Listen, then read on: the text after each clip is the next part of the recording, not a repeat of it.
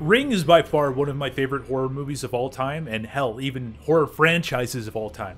It was the film that turned Japanese horror, J-horror, into a hot international export in the early 2000s, and the series has been continuing through sequels and remakes to this very day.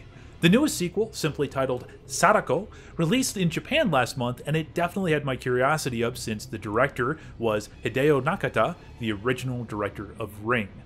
So, when James, a friend of the channel, asked if he could review it for an episode, I was not going to turn him down.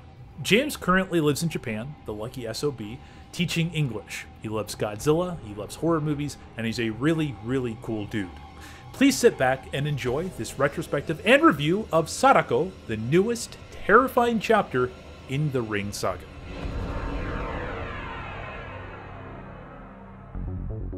I mean, this film is pretty significant because of the fact that Hideo Nakata is coming back, right, to the director's chair?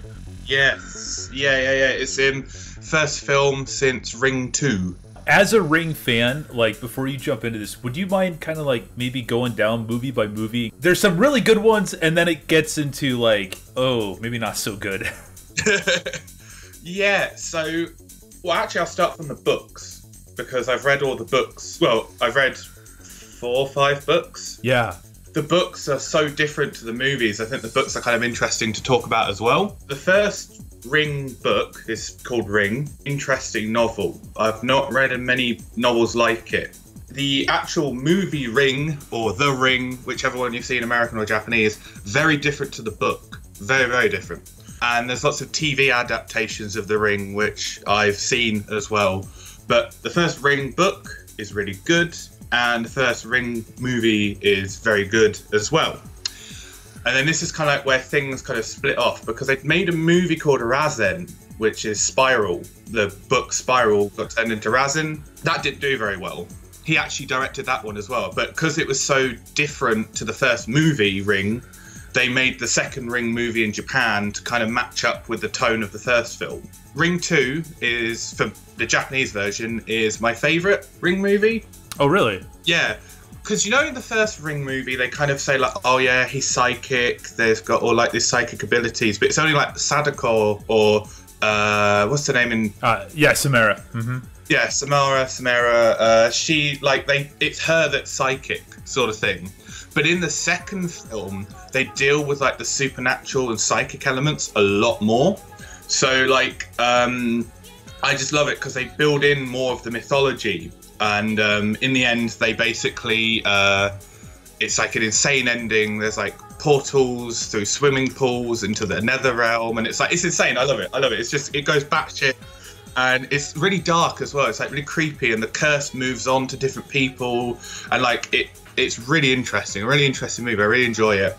And then you get to the third movie, which is based off of a short collection of stories called A Birthday or Birthday. In Japanese, like birthday sort of thing.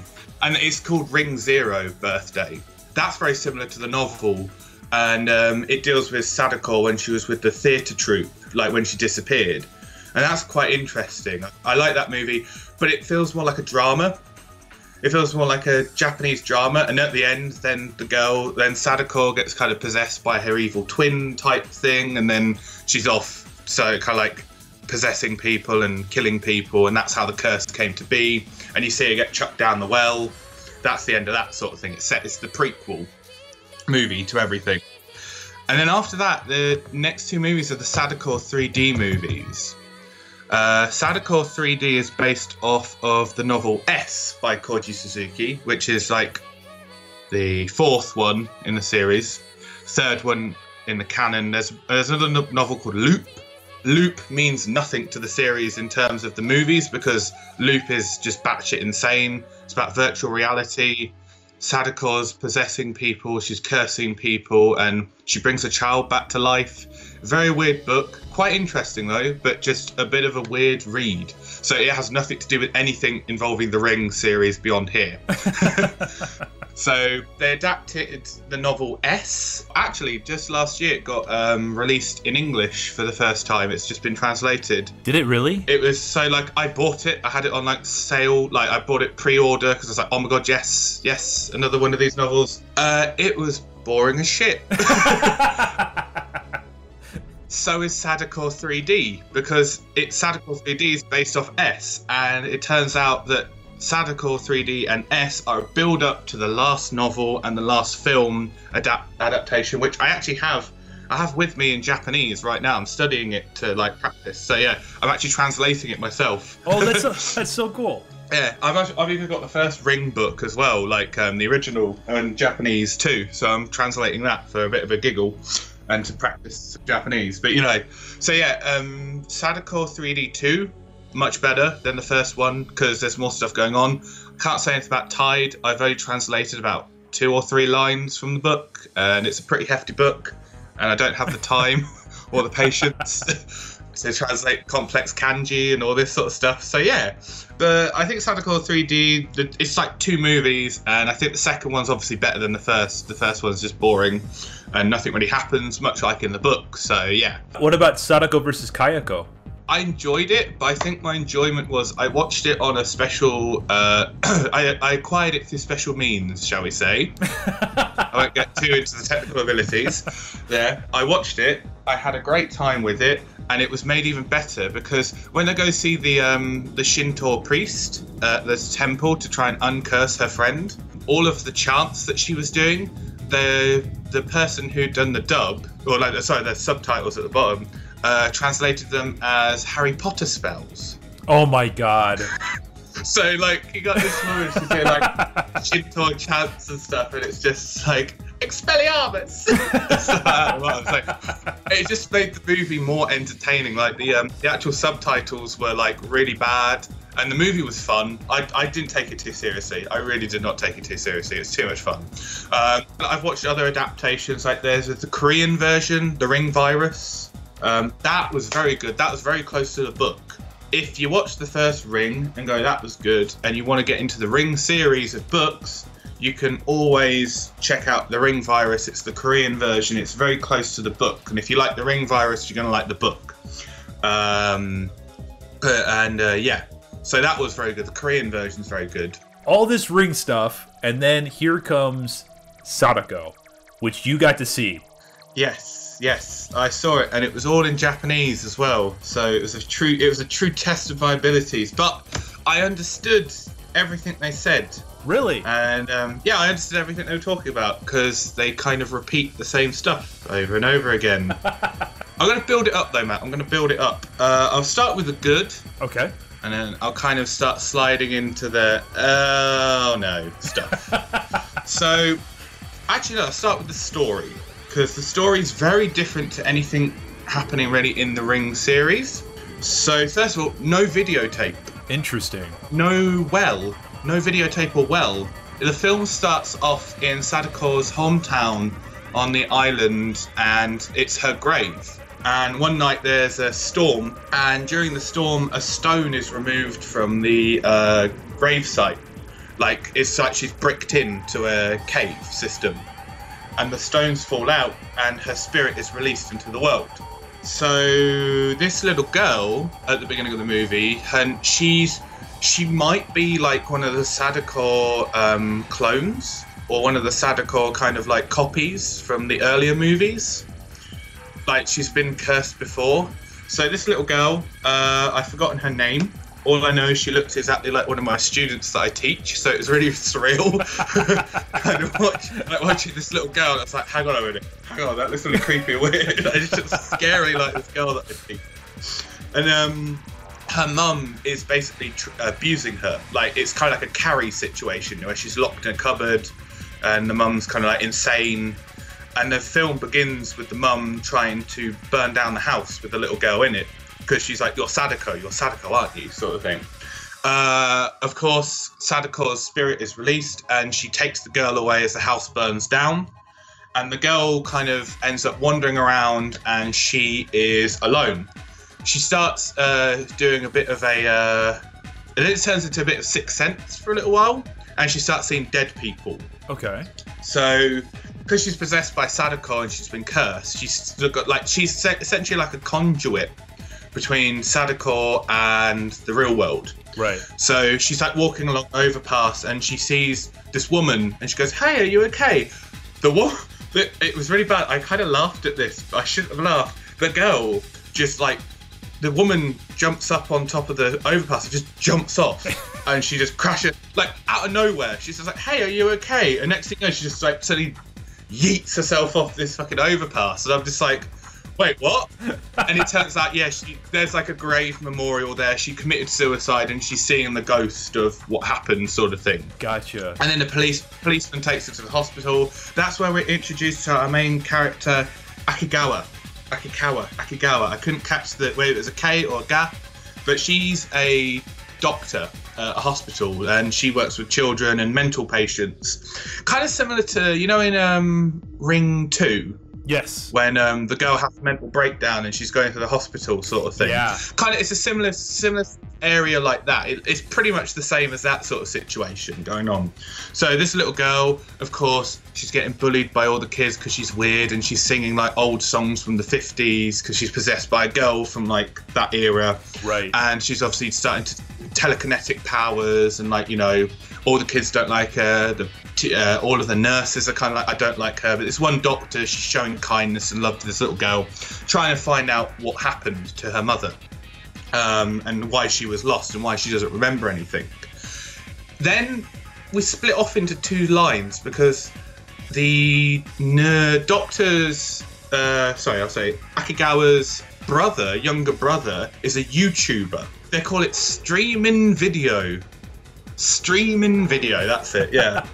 And he's basically an obnoxious like YouTuber that does humiliating stuff, and that's their point of conflict. He's a layabout that has like this YouTube manager, and he's bored of making these like embarrassing videos where he's got to make a fool of himself all the time, and she's embarrassed by him because it's like, my younger brother's acting like a twat basically for views. So there's a point of contention there. So he decides to go one up, and he ends up going to the apartment building where the mum tried to kill her daughter, and it's been cursed by Sadako. On his video, he captures an image of Sadako, and it starts cursing people from there. Sort of. Well, it curses two people from there. The nurse Akigawa, the doctor Akigawa, him, so the brother, and someone else it curses as well. I've forgotten who. Not many people get like taken away in this movie. It's not like the older movies where it's constantly rolling over. It's very self-contained. Really? This one. There's only a few people that get like cursed by Sadako. But there is an interesting twist in it that does relate it back to the first movie. So there's this woman, she's a bit strange. She always gives flowers to Akigawa, and you know, like it's borderline is stalkerish sort of thing. Yeah. And it's starting to get weird. Turns out the crazy older woman is the friend of the first victim in the first Ring movie. Really? She's the one that finds her friend, and that's why she's a bit messed up.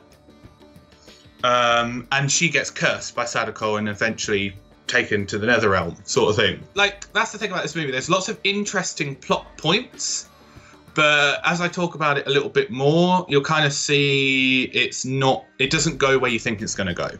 Or it goes where we've been before. Gotcha. People start disappearing, or not even disappearing, that they get found like in the scary face pose with the screechy violins and the flashing sort of thing. The brother gets actually like taken away by Sadako to her grave. So it becomes, it's like in the first movie, it was a race against time to save the son. Yeah. In this movie, it's a race against time to save her brother from being cursed. But it turns out it's all a trap. She just wants the little girl's soul. Sadako wants the little girl's soul. They save the little girl's soul. She becomes unpossessed. However, they need to sacrifice their own lives. The brother and the sister need to sacrifice their own lives to kind of make sure that she's safe. So there's like this pool. Like, she's having weird dreams, like they're having weird visions. There's like this pool in Sadako's cave where she comes out of. That's essentially like her well for the movie. And yeah, there's lots of spirits and like angry voices and stuff in it. It's really interesting imagery sort of thing. Like, there's lots of really nice shots in this movie that are really effective. There's a bit where Akigawa goes to the lift as she's leaving work, and the shot looks almost right out of The Exorcist. Really? You know, when he looks up to it, when he's looking up at the window. It's like that, but with an elevator, like light show sort of thing, like counting down to where you are. And it was a really interesting shot. And there's things like the beginning shots on the island, on Sadako's home island, where like it's like early evening and everything's like bloomed out with like this beautiful orange color, and the rocks and like the waves. It's really some really nice imagery in here, and some really nice coloring and like quite effective kind of like lighting. And like I said, the music as well. The music is somewhere between The Exorcist, The Fog, and the first movie. Really? You've got your violins, you've got your screechy violins whenever Sadako's doing something creepy and weird. Like, that's nice to hear. The Exorcist stuff comes through. There's kind of like some rhythmic sort of like pulses that go through there on piano or keyboard or synthesizer that sound very similar to Tubular Bells. Wow. Kind of like very like, this is what I mean. There's lots of Western influence in this movie as well, like some Carrie rip-off stuff and some, not rip-off, like in homage and like style stuff. There's some Sixth Sense style stuff going on in here. I guess you could say something like Insidious with the way Sadako works. She's like taking children away sort of thing. Yeah. Like where she's trying, it's kind of got that Western influence, similar to the original book series. Like it's got a bit of Western Hollywood style and Stephen King style stuff going on in there, and the Fog as well. Have you ever seen The Fog, John Carpenter's? Yeah, I saw the original, never saw the new one. You don't have to, it's shit. No, the original movie is really good, and it's got those piano motifs, like at the beginning when the sailor's telling his story to the kids at the beach by the fire. Yeah, that's really nice. I love. It's a really beautiful, haunting like piano piece. It's kind of got something similar to that at the beginning, like some of the motifs for the piano are very similar to The Fog. So that was really good, but just everything around it, we've done it before, like trying to rescue the brother. It pans out the exact same way as trying to rescue the son in the first movie. They go to the island, they try and convince people to let them put Sadako to rest and what's going on. Where is she? Where's my brother? And it's just more of the same, and it relies too much on the motifs of the past. So, I said the woman from the first movie gets taken away, killed. When she gets cursed, literally the TV crawl thing happens. Sadako crawls out of a TV to do it. I want to say it's cool, but it looked really bad. Like, it did not... They put CGI blur over Sadako and she's crawling like a fucking lizard along the floor. And I'm like watching it and I'm like, is this nothing like what she did in the first? Like, because like how in the original she crawls out and it's like her body's like contorting and then she slowly stands up and she walks towards and the eye...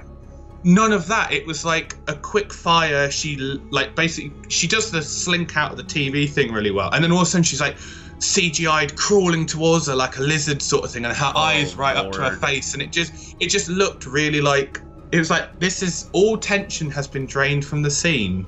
Any sort of feeling of fear that I had, or any kind of like, oh yeah, it's gonna be really creepy, it's gonna be really, really creepy, is gone now. The same with the YouTube video. I'm just gonna call it YouTube. I'm not calling it a streamer video. That's fucking stupid. I'm gonna call it YouTube. He's basically YouTube. The YouTube video, in between the first-person camera shot of the guy like breaking into the apartment, we see shots of his sister, like input shots of his sister, and it's like panning around her, and I'm like, why are we seeing her reaction? We've got a guy here who's literally about to break into a haunted apartment building. Like, that could build up so much tension, a first-person camera setting. But they keep cutting away to the sister to show her reaction.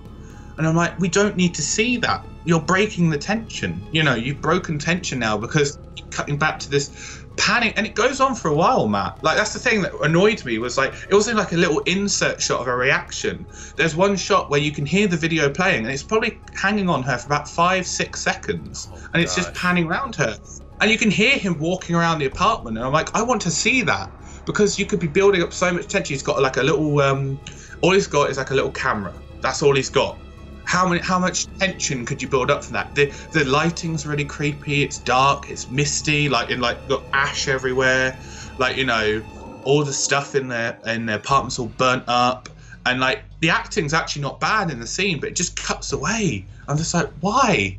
Like, Like I say, it just becomes really generic by the end. They're doing exactly what they did in the first movie, and I was just sat there like, come on, do something new, do something interesting, like challenge my perception of what Ring is, sort of thing. But it didn't. It played it fairly safe, and some really nice ideas kind of got thrown away. Like, I was thinking, when the minute they mentioned YouTube video, I was thinking, great, worldwide curse. You know, Sadako's going to be everywhere. Sadako's going to be like yeeting people into the nether realm across like the whole entire world, 'cause it's on YouTube. Like, you know, it's a viral video. It's the Ring virus, literal. Nah, just about 4 or 5 people get taken away or killed. And it was just like the same beats over and over again. And even the new stuff, it's been touched on before. Like Ring 2, the schoolgirl from the interview becomes the new Sadako, doesn't she? She's being interviewed, and then there's that really creepy shot where like they go, "Did you know about Sadako?" And she looks up and she shakes her head no. And at the very end, like as she's becoming possessed, it starts like warping out sort of thing, and like she crawls out the TV. It's really creepy. Like, I guess they're trying to do a similar thing with the little girl here, like in terms of her being possessed. But it just feels like Carrie. It just feels like Carrie, you know. Yeah. So overall, yeah, I would give the movie a 6 out of 10. Like, who's the audience for this movie? Is it like a younger crowd? Is it the, you know, trying to get the people back from 1998, you know, who saw the original Ring? It's got the callbacks to the original Ring, but I think that all the callbacks that everyone's gonna know, the TV crawling, the whole, you know, like that sort of stuff, is iconography over legitimate kind of, it's like iconography and putting your stamp on it rather than, I feel like, genuine kind of like tying it in. So like, it was a younger crowd. Like, I went there on my own. I was obviously the only foreign person there, so people were kind of looking at me like, what is this guy doing here? Like, you know, he walked to the wrong movie, is he okay? But yeah, like, it was young couples, groups of girls out like together to watch a scary movie. Like a couple younger guys were there, like high school kids sort of thing. So yeah, it's a lot more of like a PG-13 teen horror movie sort of thing, like the equivalent in Japan, over like, this is going to be like culture breaking, kind of like all boundaries are gone now. So it was basically like, it was like the Japanese equivalent of like a Insidious movie, an Annabelle movie, kind of like just put out to try and shock audiences, but playing over the same beats we've hit over and over again in other movies. Do you feel that Nakata brought anything new to the table? I mean, I know you just kind of said that it was the same beats, but was his inclusion, do you think, just for the name brand, or does he, like, you know, infuse his style into this movie, in your opinion? It's definitely got his style. It's definitely got his kind of, I'd call it like clinical kind of style, you know, like how he lets shots linger and like, you know, like that he does that very well here. He even recreates some shots from the first few movies. Like he did, like when they're on the boat going to the island, you know, that shot with the water flowing by. Yeah. He recreates that as well, and like little motifs like to remind you of the first movie. To say he did anything new, apart from the cursed girl aspect and kind of like the whole Sixth Sense style stuff, which I felt the Sixth Sense style stuff that he was doing felt a lot more like The Grudge. You know, like in The Grudge, when they're cursed, they kind of see other people. That felt more like The Grudge than it did The Ring, which is very weird. I mean, that's fine. I love both series. Well, most of the series, I should say. I like, and like I like the kind of stuff around it. But yeah, it kind of felt like he was still, even the new stuff to The Ring has been done in other Japanese horror movies, or things like Pulse, like Chiral Pulse. Yeah. Where like the internet's cursed and stuff, and it makes people depressed. It's kind of that whole like people falling into psychosis when they're cursed by Sadako as well. So yeah, it was nothing. Even the new stuff was taken from other elements of Japanese horror. So I couldn't even say that it was like original sort of thing. It was original to the Ring franchise, but not to the kind of horror franchise as a whole. Right. That's kind of disappointing. I know, I feel really bad because I was like, oh yeah, no, we'll talk about it. It'll be really good. And I saw the movie, I was like, oh shit, it wasn't very good. What do I do? Do I tell him it was shit and we don't bother, or like what? Do you buy into the notion that sequelizing Ring, the first movie or like that, is an extremely difficult task? I don't feel like anything after Ring, personally, just my opinion, because I know you like Ring too. I don't feel like anything quite hits the strong notes of the first movie, you know? Ring 2 did go interesting, and I think it's better than Rosin, Spiral, definitely. Yeah. But what, in your opinion, like, where does this stack, you know, in the series? And again, is it hard to sequelize a movie like Ring? Well, the thing is, because obviously I know about the books as well, you could sequelize it quite easily, because there's always going to be, like, the whole point of Sadako is to spread her curse and reproduce, sort of thing, the curse, because she wants to spread her anger out to as many people as she can. And they touch on that in that really new bad American movie, Rings. And that's the thing, Rings did kind of what I wanted this movie to do, but it did it in a really bad way. Right. Obviously. But like that whole idea of the viral video, because the thing's a ring virus. It's called the ring virus. It spreads through videotape. And we're living in an age where there are literally, like, I could literally log on to YouTube right fucking now and watch a scary video if I wanted to. Like one of those like haunted areas. Oh, there's loads of ghosts here. I could watch. How cool would that be if they did that, but in a proper way? Like, you know, it could be, you could make commentary on how we want to be scared by things, or like, you know, we'll watch like any old crap and it can come back to bite us in the arse. Sadako needs to reproduce by cursing people, so that's a whole element that could be utilized. But I agree with you, the later films didn't do that, so it's hard to sequelize a lot of the time, because they kind of, well, some of them did, like Sadako 3D deals with like a Sadako clone, because it's based off the novel S, which deals with a Sadako like clone. Yeah, because there's like that weird thing in the book where it's like, if a woman is ovulating when she watches The Ring, like the Ring tape, she becomes pregnant with a Sadako. That's sort of right. I forgot about that. Because it happens in Spiral, doesn't it? With Yes. the woman with the high school girl, Yes. college girl. Yeah. So that's a whole element that could be really interesting. It could deal with body horror. It could deal with like supernatural horror, the horror of like the magpie. Not magpie. What's it called? What are the birds called? Oh, cuckoos. Like the cuckoo sort of idea of like, you thought you were having a baby with your husband, but surprise, it's Sadako. Even if they wanted to use elements from other J horror, they could use like the Tomie style thing. You know, you've got like all these little Sadako girls, like, you know, walking around, like they have little Tomie girls, like causing people to kill. Like, how interesting would that be as a movie? Like, you know, you've got like an army of Sadakos essentially, like walking through the streets of Tokyo.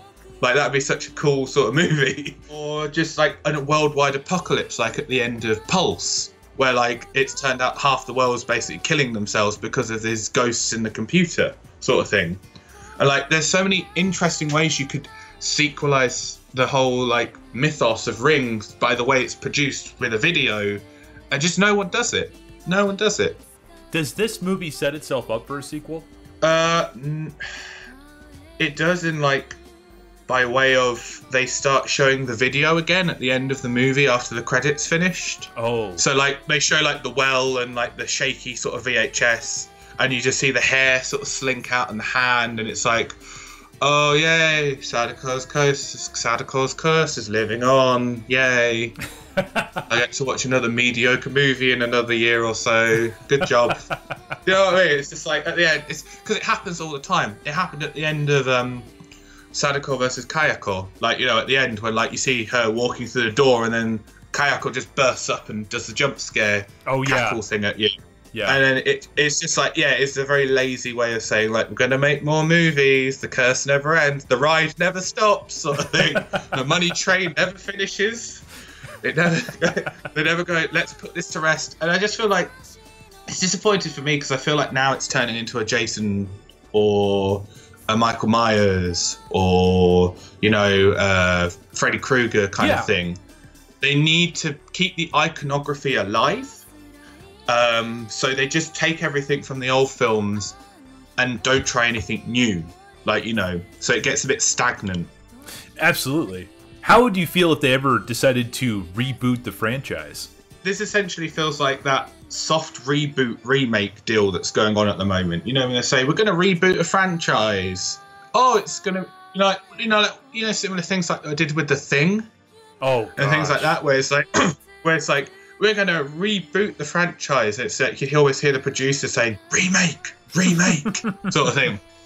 Yeah, it's just like, and I don't think he did it out of money. Like, you know, I genuinely think he wanted to make like a decent, creepy product sort of thing. Because it's been out of his hands for so many years now. I've got the theatre book that came with it. Oh, that's awesome.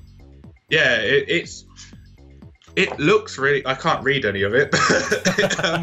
It looks really interesting. It looks like there was a lot of like. There's an interview with him, and he looked like, and the original actress, and like, you know, it's all kind of like.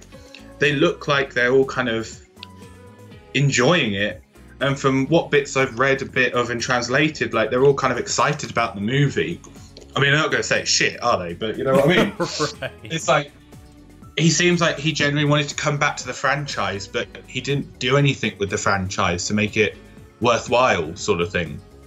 And I just think, right now, I think this goes for any sort of horror thing. Obviously, Sadako needs to go to space, obviously, next. Joking. No, she doesn't. Yes, I am all behind this. That would be interesting, Sadako in space.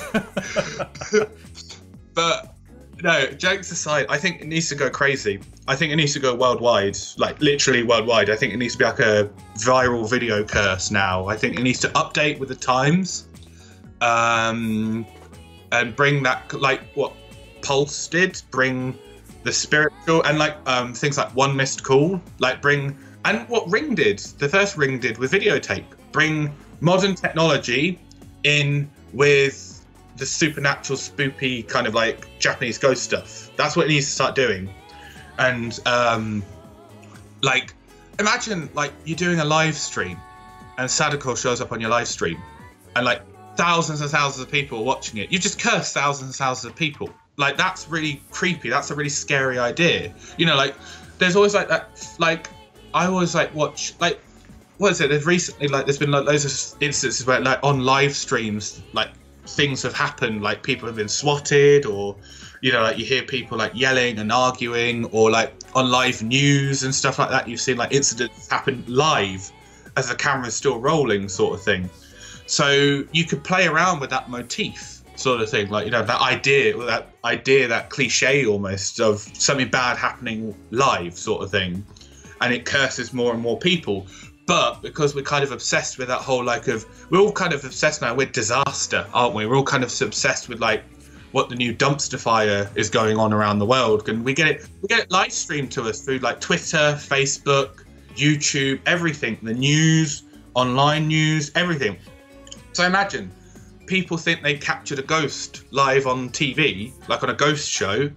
Everyone's still seeing that image of Sadako. It's spreading and spreading and spreading and spreading. Next thing you know, half the world is infected with the Sadako ring virus. And like, you know, like it's this apocalyptic free-for-all sort of thing where people are trying to rid themselves of the curse. And it deals with kind of like the weight of Sadako's curse in a like worldwide, new, interesting way, rather than just focusing on a small group of people trying to save like their brother or their sister or their mum or something like that. See, I completely am for that, and especially because the first book and the second book end on that apocalyptic note, and like you had brought up, like with Rings, the American sequel, totally started doing that as well. And it's always like, that seems to be the next logical step, but, you know, probably because of budget or whatever, it never quite goes there, but they like consistently flirt with it. Yeah, I was literally about to say they flirt with it. I was literally about to say exactly what you said. They flirt with the idea. I'm like, it's like, you know, like you get blue balls by it. You know, you just say like, come on, you're gonna do it. You're gonna do it. You're gonna go hog wild and just everyone's gonna nah, and then you just reel it back. And you're like, for fuck's sake. Sort of thing. I thought I was gonna get an interesting, like, you know, like to bring up another movie in comparison, like which is totally different, but a Japanese property. Obviously, King of the Monsters just came out, and like that did what the fans wanted it to do. I'm guessing in the majority sense, like in terms of like a monster movie, action movie, with all of the elements and like seeing your classic monsters brought back to life in a new and interesting way, but with that apocalyptic worldwide sense sort of thing. And like the scale that the original budgets of the movies couldn't contend to, like, you know, they couldn't bring to the table. Exactly. So I think, I don't know what they could do with it in terms of J-horror sort of thing, but like in terms of what they did with King of the Monsters, like upping the scale from where we started to where we are now, because we can, rather than going back down the scale and like lessening the impact of the curse. Exactly. To kind of round off my thoughts on Sadako, if you like The Ring, the callbacks are kind of fun. So it's a 6 out of 10 movie for me. It's just above average. It does some interesting things to start, and then it gets a bit dull by the end. So I mean, honestly, like if it's on streaming and you don't have to pay for it, check it out. If it comes on like Netflix in the near future or something like that, I don't know if it will. If you're on anything like Shudder, the streaming service, yeah. If it comes on there, check it out. If it's on streaming and you don't have to pay too much money for it, because it's not worth the money, but it'd be worth like maybe like a night in sort of thing with a couple beers, or like you just want to chill out and watch something a bit like meh, like, you know, like you could go, oh, that was okay sort of thing. But beyond that, I'm not going to be buying the DVD or anything like that if it comes out, even with English subtitles, because like I said, they said the only reason I understood everything was because they literally kept repeating the same points over and over again, or like information we already saw, they say it again later. Really? So it's like, sometimes there's a couple moments where I'm like, you literally said this about 5 minutes ago. I don't know what you're talking about. I mean, it was kind of nice. Right, because you can actually understand it, you know, but still. It's like you can only say something 4 times in a row before it's like, I get it, just move on from this, move on to the next point sort of thing, like, you know. So yeah, like I say, if you're interested in Ring or the Ring franchise, American or Japanese, check it out on a streaming service if it comes to it, but I would not buy the DVD or go see it again in the theater if it comes out, well, if it's still out. Well, James, thank you very much for that review, man. Like that was a lot of fun. No worries.